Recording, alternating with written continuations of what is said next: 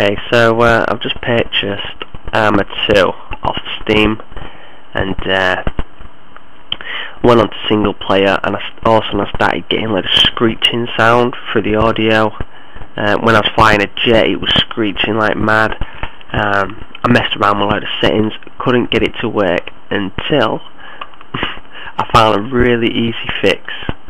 You don't have to change any settings in the actual game.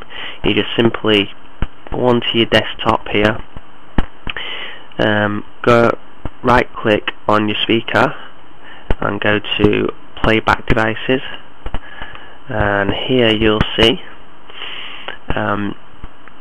your main speaker, what it's using, your default one. You just want to right click on that, go to properties, and then click on advanced and select this one.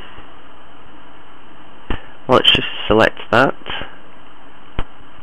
just click apply. I've already done it, so it's not highlighted, and then click OK, and that's it. That problem's gone away. It's as easy as that. You don't have to go into your sound settings and change the equalizers or anything like that. Just do that, what I've just showed you, and it fixes a problem. As easy as that. So now I can enjoy Arma 2. I hope this has helped you, and